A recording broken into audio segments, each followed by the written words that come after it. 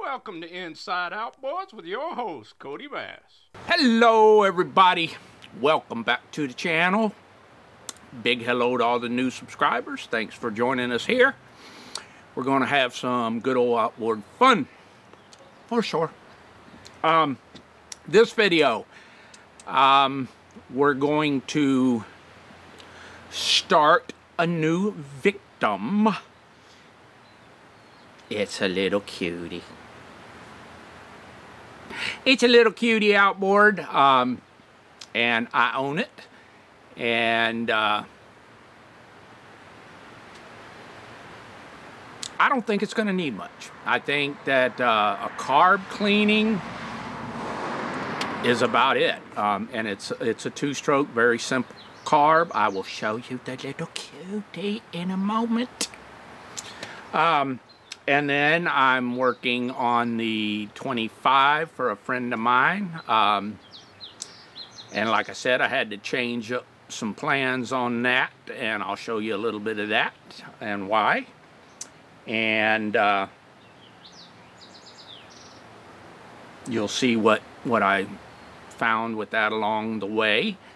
And I've got a boat I'm going to show you that's right here at my house, and I'll tell you a little bit of the story behind that, and don't know what else we'll get to, because as you know, you never ever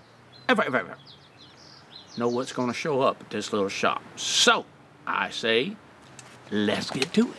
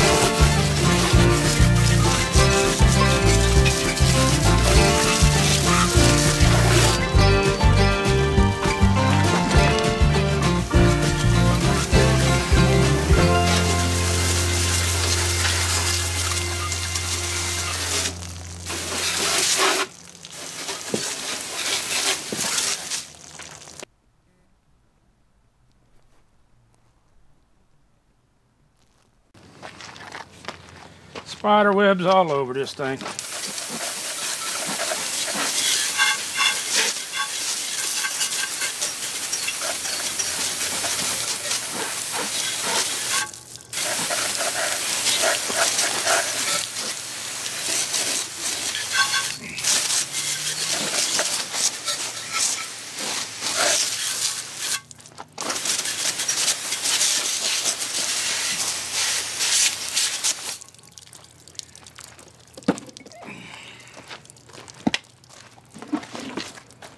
Not too bad inside.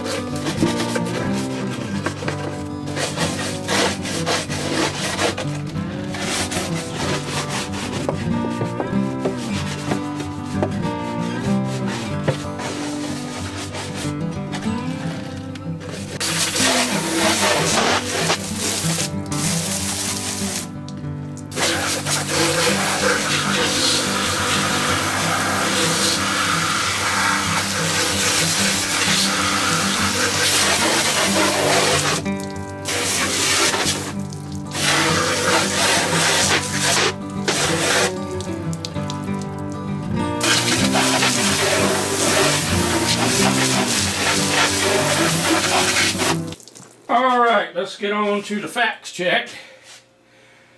I took my air compressor and blew the power head off and got as much of the flaky old paint and stuff out of there as I could. Alright, so I've got both top and bottom cylinders hooked up to the coil wires. I got a glove here so I don't get any grounding, arcing on the pan there. Should be these top two right here. Spin her over with the half.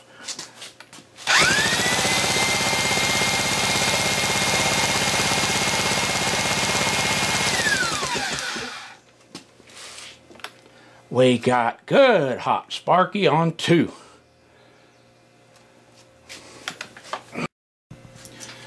Alright, I hooked up the battery and I pushed the start button and I'm not getting anything. But when I jump the solenoid, I can get it to turn over with the electric starter. So the solenoid or the switch is probably bad. But I went ahead and hooked up my compression gauge. Hopefully you can see that in there. I'm on the bottom cylinder, we're on 0. So, and then I got my remote switch just jumping the solenoid. That's good enough for a compressiones check. See what we get. What we get? Ooh, look at there. 120 even. And I have shot nothing into these cylinders. So we got 120 on the bottom. So that's good, that's good. I like 120. Let's look at this top cylinder. Come on. You can do it.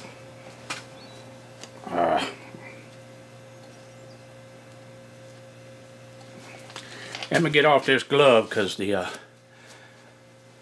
Schrader valve keeps hanging on the glove and I can't screw in the compressiones gauge.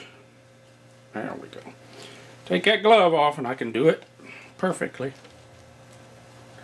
Alright, we're on the top cylinder. We are on 0. Let's see what we get.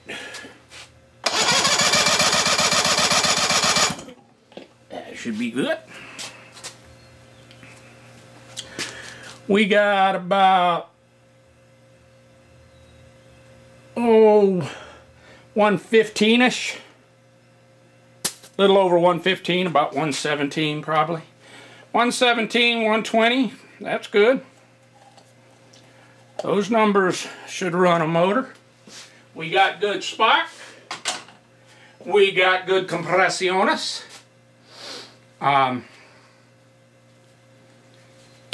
We have a solenoid or starter switch issue. But I think I'm going to put it in the tank. Let me get set up and I'll be right back. Alrighty. Let me give her a little squirt of trifo down the throat. Squeeze that bulb. The primer does not seem to be working right now. I got the gas hooked up. Battery hooked up. And then I got my jumper here. Let's see if we get anything. I can control a little bit of the throttle right now.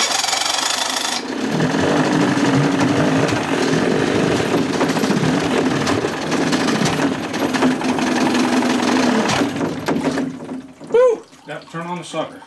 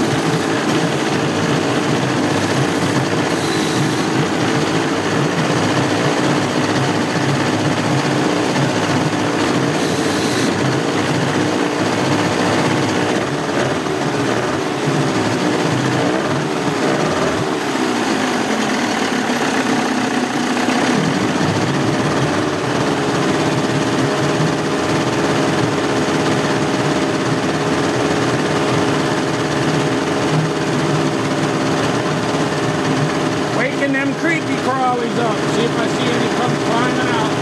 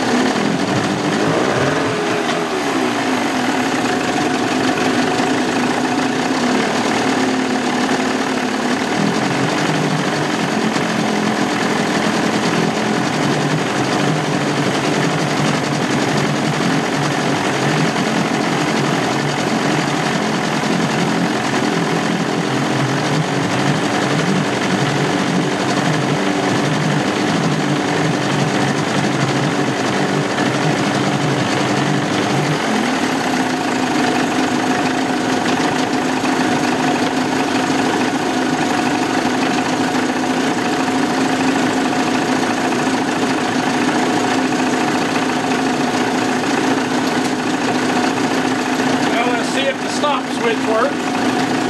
Nope. No kill switch.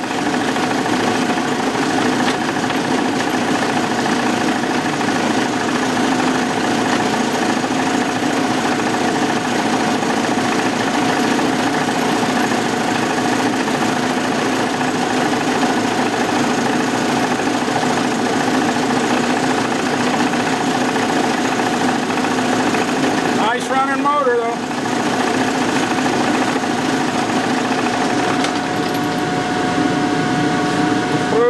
I don't like killing it like that, it generally floods them.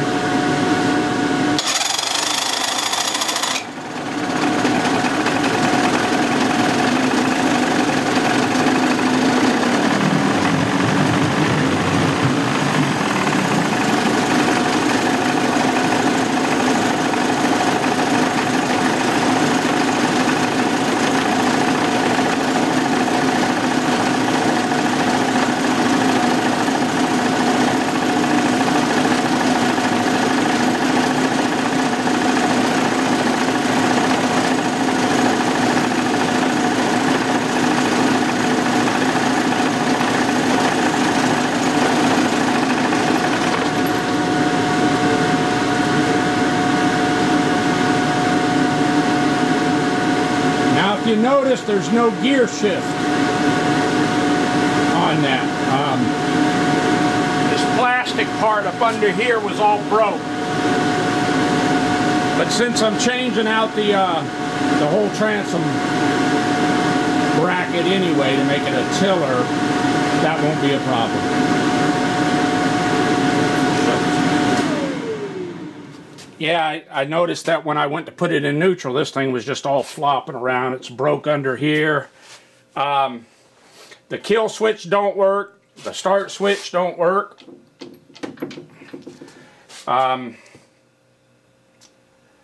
There is no tilt mechanism on this thing at all. There's a right there, I think, is where it would have been. There's just the bolt. So as good as this power head is and all, it's a good thing I'm doing what I'm doing to it, because it's going to need all that stuff replaced anyway.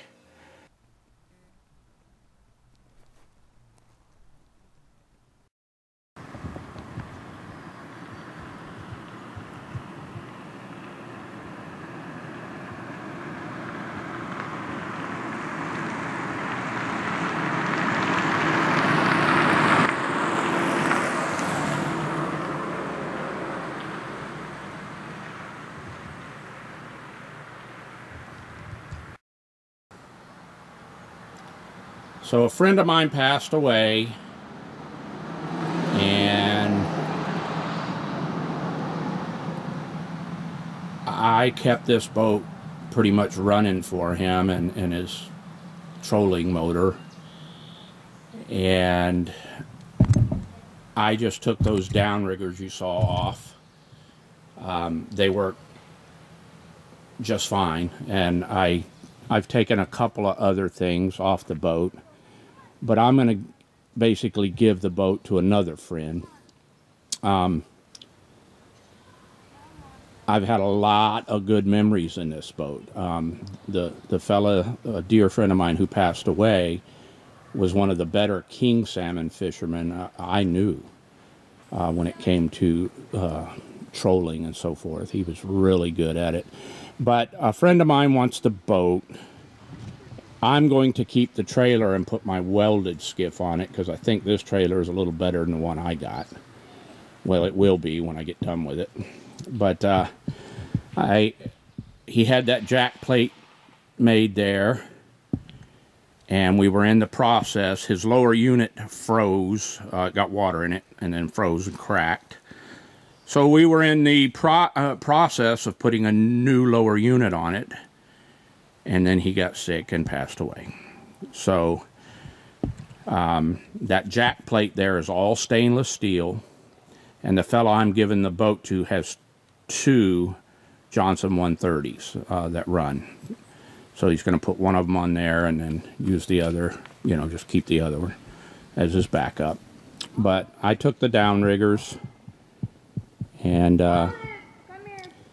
that's the story on this boat. I had many a good day out there on the water fishing with my friend. He will be missed. Hopefully my other friend will continue on with this boat and put it to good use.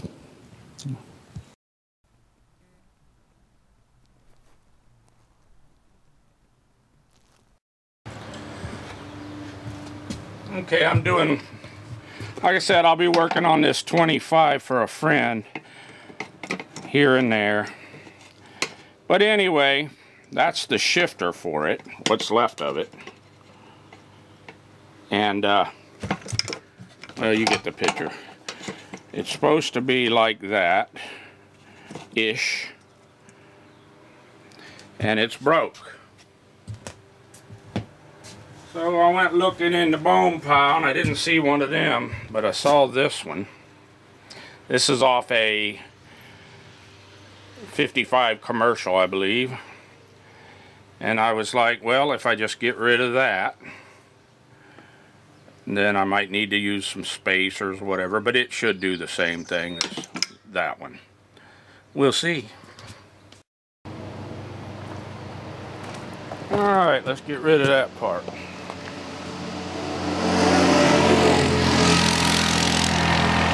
Diablo!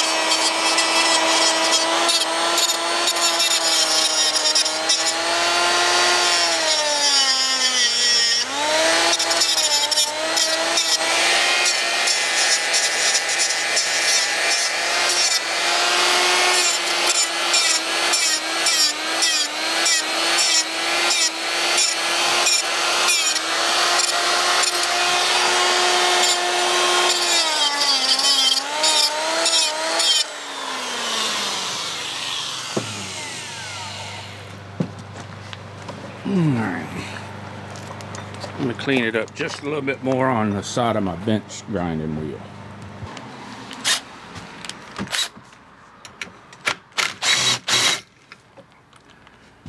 There's one piece of the old one off.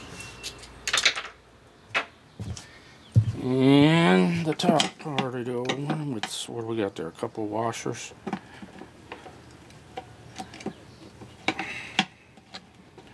Leave that washer off. Now, we got this, and it had a spacer in it, which I think is about the right size. Oh yeah. Yeah, it is. See, we're gonna have to grind more of that so I can get it to line up. It's almost lined up, but I'm gonna need to grind a little more off of that. Let's see if I put it up there. Yeah, I'm gonna have to grind it. Or, you know what, I could cut this off even. It would still be bolted under the underside. I think I'll do that. I think I'll do that with Diablo. Get rid of a little bit of aluminum. Yeah, let's try that. I think it'll work. It's still good and strong. You got all this, and then I'll just cut this piece here. That's all. What are we gonna do? Move my little garden hose so I don't ruin it.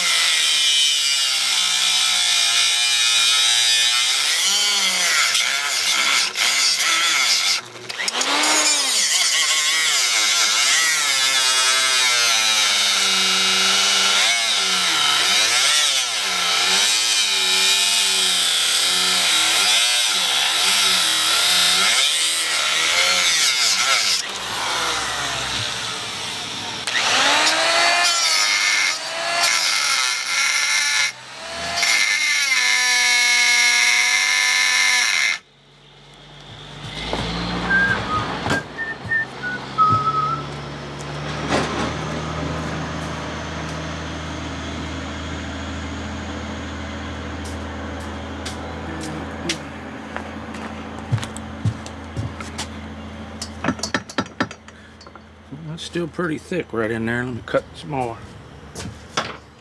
Cut some more.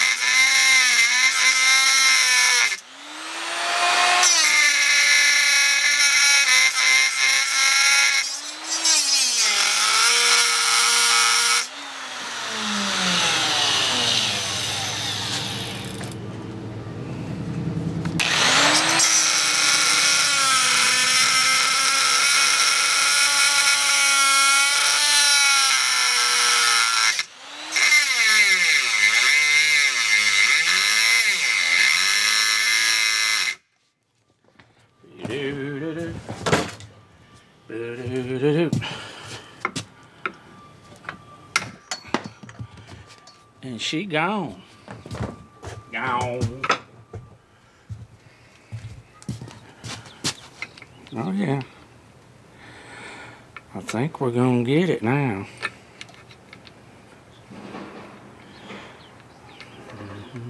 I might have to add some more spacers. Make sure. Here we go. Alright, so that's good. Or just get a smaller, shorter bolt. Because this is going to be, I don't know how deep that thing goes in. Let me check that out. With the zip gun.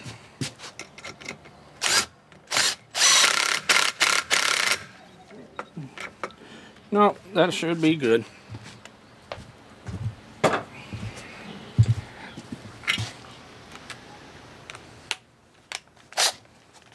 And then I forgot, I got some other washers and spacers and such that I got to put on this thing. I forgot all about them, so let's see. I've got spacers and washers and things, oh my. So I think that one goes to the inside, like so. Now before I bolt this up, I'm noticing that that actual shift rod hole looks bigger, so I might have to drill that out. I don't know if that, boy, yeah, that one, and that one, and through there, and that one. Yeah.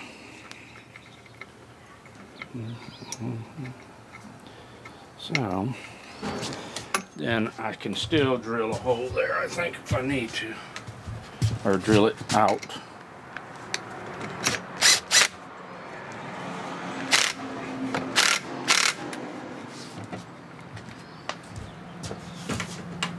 But before I do, let's just see.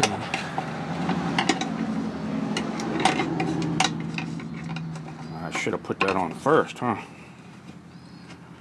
I still think it'll make it. Let me loosen things back up.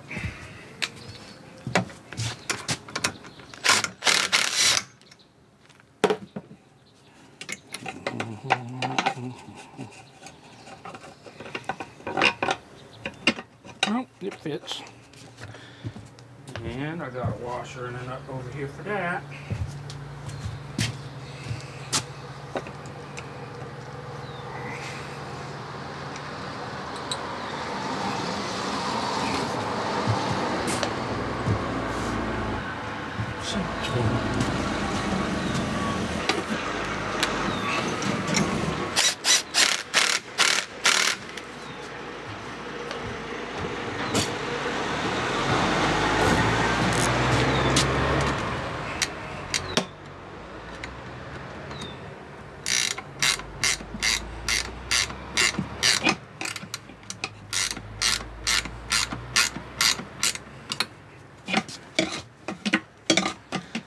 That is totally acceptable.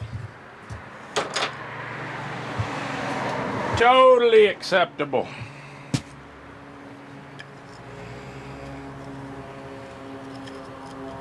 There's what we had. There's what we got. Yeah. I don't mind a little custom when the actual custom is an upgrade. You understand? Sorry about all these trucks, these big dump trucks. They're building a house up there. So, yeah. This is beefier, bigger, heavier.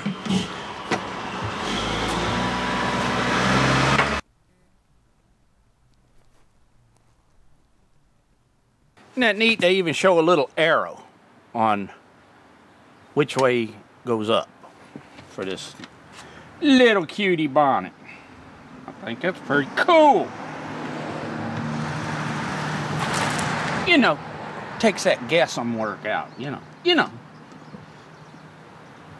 One less thing. Yeah.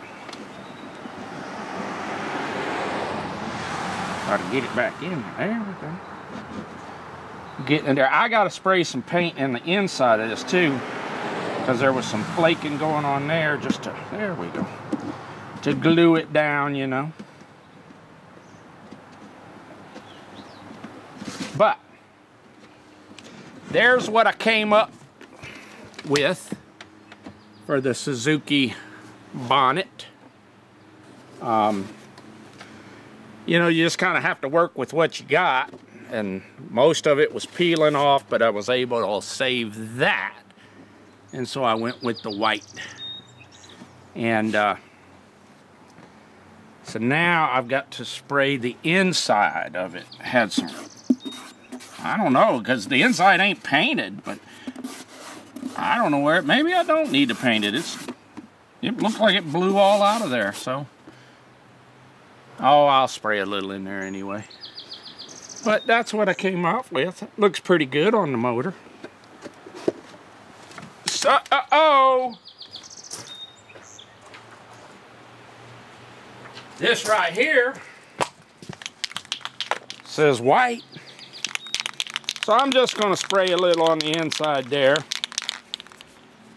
to kind of stick anything down. And around. And down. And that looks a little better than that, what it did anyway. So, just using this kind of as an adhesive. There is somebody, it was painted inside. Now that I'm spraying the paint in there, I can see the edges of the flaking. I'll show you. I'll show you. You'll be able to see it too. And this makes it look a little nicer in there anyway. For a little while. That wind's blowing that right over toward my camera. So, I'll move you over here because I don't want to paint up the lens. This ain't the best paint job I've done because there's some... I'll touch it up though. There's some scaling or whatever you call it, orange peeling. But if you look right at the top up here, you can see that where that paint was kind of peeling there. That's what I'm trying to glue down. I don't want that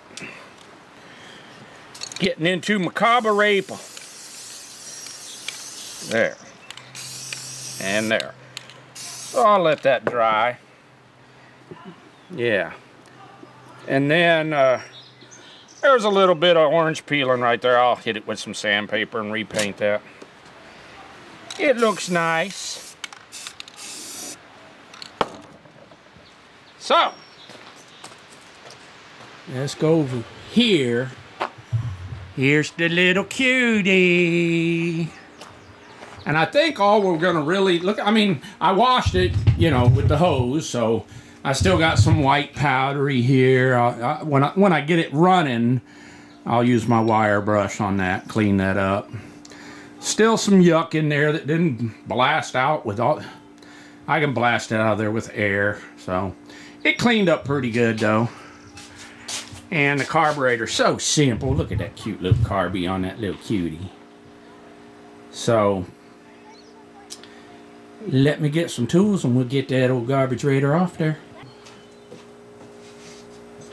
Alrighty, I put that carburetor back on there.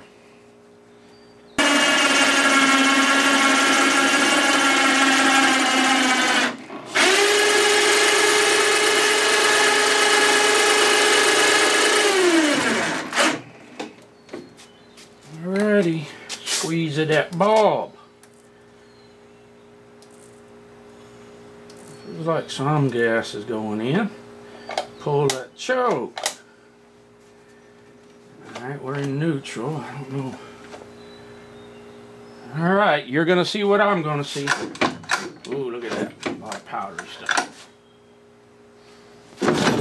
Part 2 is a-coming on Inside Outboards with your host, Kodibass.